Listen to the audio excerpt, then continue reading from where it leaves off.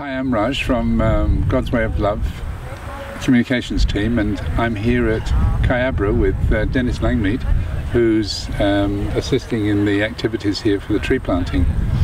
So do you want to just give us an overview of like your role here and what's actually happening? I'm really just assisting the team leaders where they need it. Initially there was a lot of people who weren't sure what to do, and now that is flowing fairly well. I've just really dived into my passion and I'm planting as well, so it's just awesome. Yeah, just love it. So most of the people, I believe, have not actually planted trees before. No, many of them haven't. No, and to be honest, some of the ones that have come have been quite worried about planting. They've been in a lot of fear about it, not doing it right, you know, and all these sort of things. And now they're just putting love into the ground as well, rather than worrying about the task. They're just loving the ground and what they're doing. Yeah, I've noticed it on a few of the planters today that yeah, their attitude is a lot different today, and each day they're just growing in love for what they're doing. Yeah, it is there. I watched the trucks coming back with everybody on them, and it's like it's a big party coming back. It's not even a party that they're going to. No, that's it. Yeah, but yeah, they're so full of joy. Yeah. It's just really good. Oh, big smiles. Yeah, that's it. Even the tiredness doesn't seem to be apparent. No, and that's another thing. I think a lot of it is that if you're in a desire or passion and really love doing what you're doing, you don't feel that, because it's such a joy to do, and giving back to the land is a joy. Ready to go. We've got Sandra here. What would you like to share with us today, Sandra? I would just really like to express my gratitude for the opportunity to be here and give back what's been taken. It's taken 2 days of planting, and only on the third day I actually really started understanding what it's like to plant a tree. And all this time I've been desiring to plant trees, but it's a desire that's not actually, you know, when the action is actually when you're at the spot doing it. Where are you then? Like, what is going on for you to not even feel about the tree, you know? And that's a big realization for me, so it's quite humbling to finally get it. When I'm in these surroundings and doing things, it's so easy to forget that God's there the whole time, and you can use every opportunity like that to grow towards God rather than just be apart. Like, I often find that if I'm by myself, I can connect to God, but what happens when I'm doing work or, you know, talking to other people? And that's something that's really, yeah, if we could bring up God connection into all of our passions and desires and into our work, I think everyone will love their job, you know? Definitely, I have a really large passion for the environment, and yeah, for some time I've really wanted to understand how can we live in harmony with the earth, like how can we receive without taking kind of feeling. So yeah, that's been like a feeling of mine for a long time. So yeah, and now I get to put it into practice out here, which is just so wonderful. Absolutely. So what's your particular role this week? Yeah, at the Octoberfest, my role is I'm a supply team member, and so we work in three groups of two, and my partner's Peter. And so what we've been doing is driving around on the quad bike stuff over there, with the trailers on the back, and we service 2 of the planting teams, and so our job is to make sure they have everything they need so they can just keep on digging, putting the plants in the ground, watering them and mulching them. So I'm doing the hole a bit lower, so I level up the top.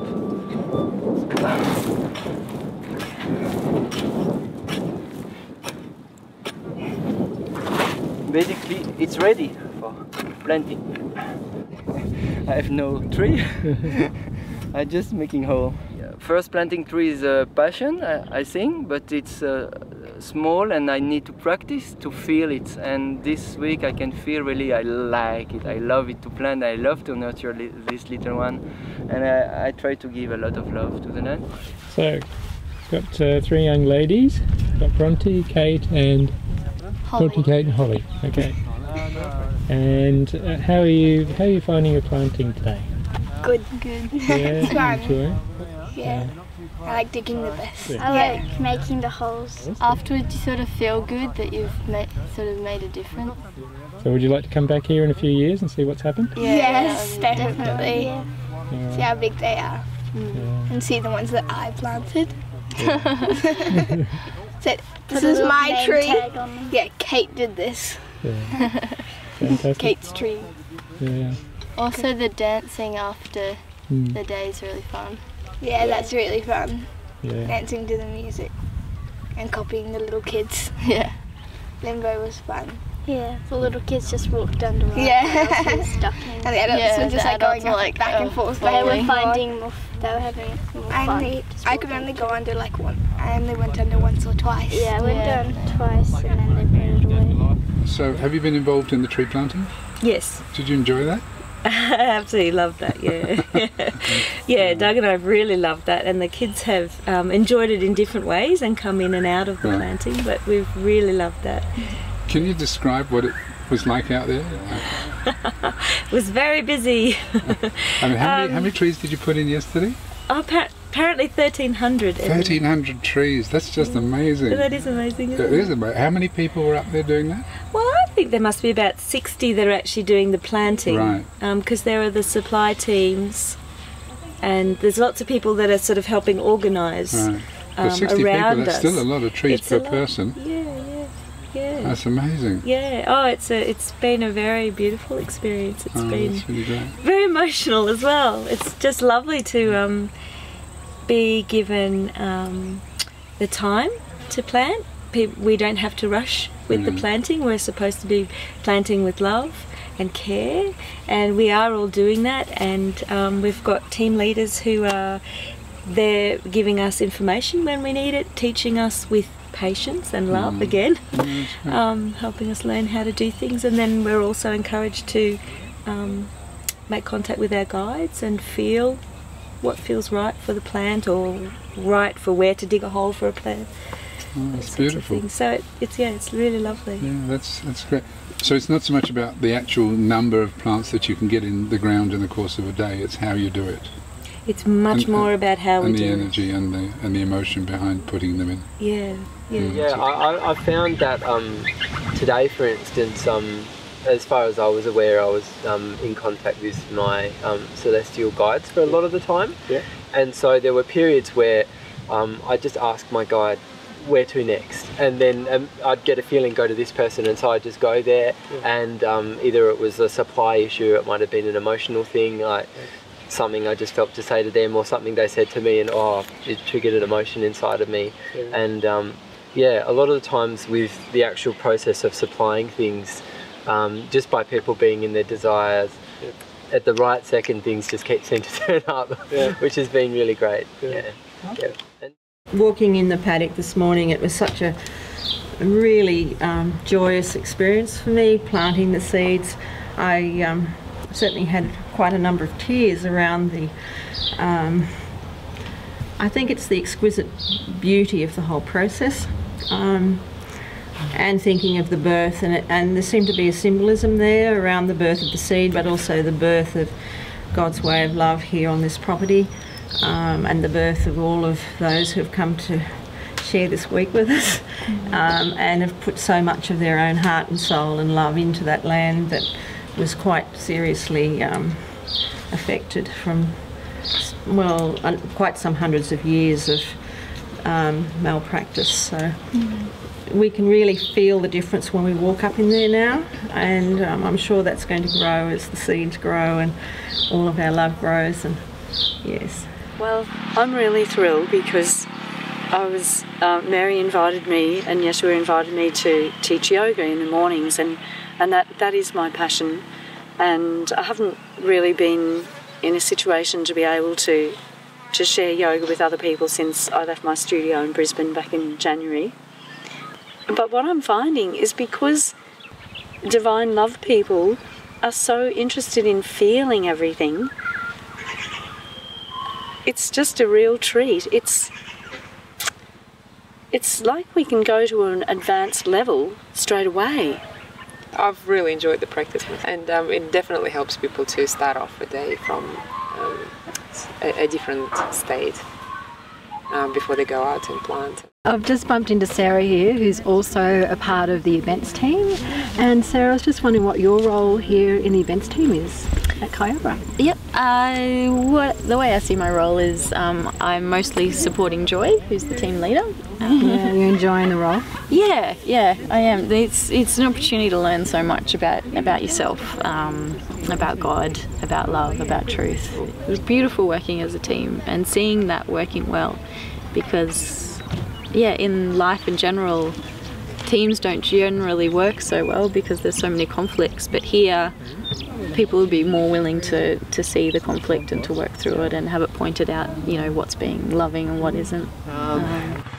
As a sort of leader, there's quite a few decisions to be made about different species of trees, and a lot of people haven't actually planted trees ever before until this project, you know, or very, very little. So if I'm not feeling myself, I start getting lots of questions, and it gets quite confusing at times, and that's, you know, so yeah. The team we've got now is pretty good. We did have some pretty angry people a few days back, and that was fairly challenging, and had to speak a bit of truth to some people, but yeah, it's a journey. It really is a journey, you know, the feeling side of things, and trying to stay connected to what you're doing, and loving everybody and loving the land, and, you know, trying to be aware.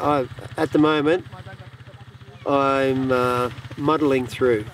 I've got a little story about that just that I noticed today, and that's one of the team leaders, they're planting a eucalyptus forest, and I went down this morning, I was like, how are you guys going? Because the team looked like they're really working really well together, and they're like, we're just so excited to be planting a eucalyptus forest, and I was like, yeah, I can see why your team's working so well, hey? And they've had a real, like, the first couple of days there were like a whole load of stuff going on, and a lot of things that were sort of blocking them, but the two of them are just so, like, they're just loving it. So just the team leaders just simply by being excited, just dragging everyone along, and before they know it, they're getting excited, not too sure why they're excited, but this has got to be good, and it feels good. And there is a lot of law attraction things, and everybody is very open to it and not judging when you are going into your stuff, so it's a bit easier to go into it and to feel your emotions and not being judged.